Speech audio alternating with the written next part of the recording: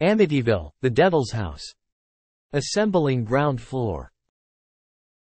The first height of the building is made up of the basements. This piece is the floor of the main building. It has some horizontal windows that give light to the basement, but only the eastern part of the basement receives sunlight. The brick staircase gives access to the back of the house. The exterior staircase on the south facade of the building, the main entrance. The base of the west gallery. And the base of the terrace.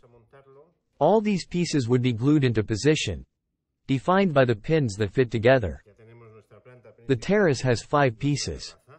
The tile floor with some steps and the 4 brick railings, the same as the original house. These 5 pieces have been glued together previously.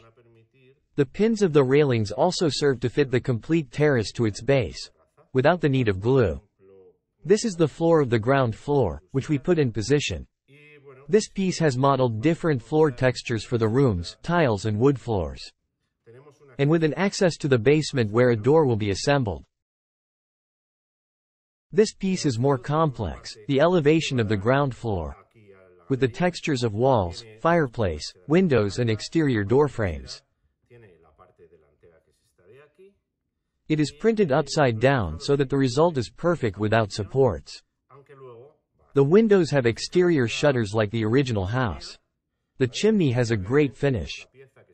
Its front piece has been glued to the elevation to achieve a higher quality and detail. Already defined the space without interiors of the ground floor.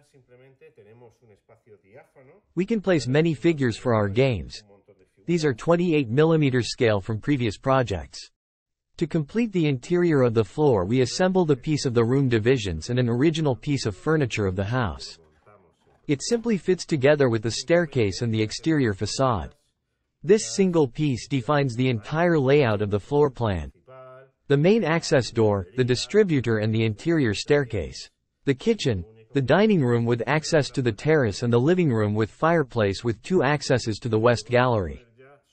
To finish the rear entrance of the house, we will paste this rear elevation, placing before in its axes of rotation the exterior rear door. This entrance has a lantern on the wall and a small window. The door can only be opened in the correct direction of rotation. The canopy of this rear entrance would be attached. Each floor has an interior door design, with the same size, they can be interchanged.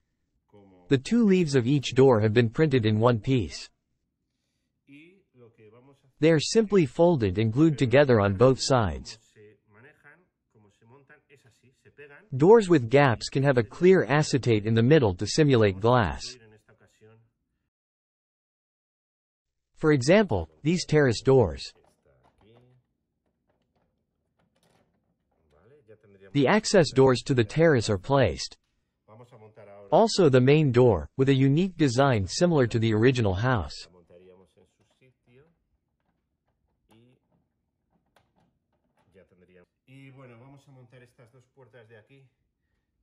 These 2 doors give access to the gallery.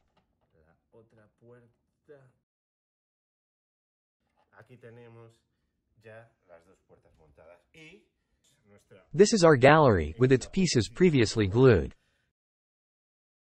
It has 3 exit doors with 2 leaves, which only open in the right direction. It is assembled on its base without glue.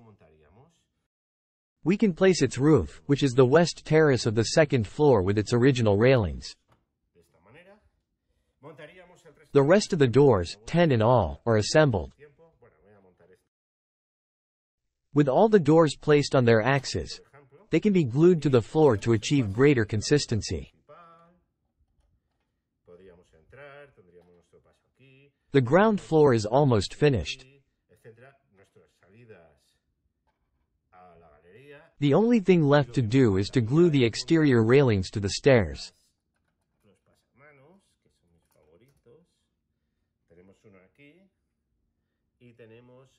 Perfect, all the pieces in place. If you are going to paint the model, we recommend painting the pieces before gluing them, they are easier to handle. Thank you very much for your attention.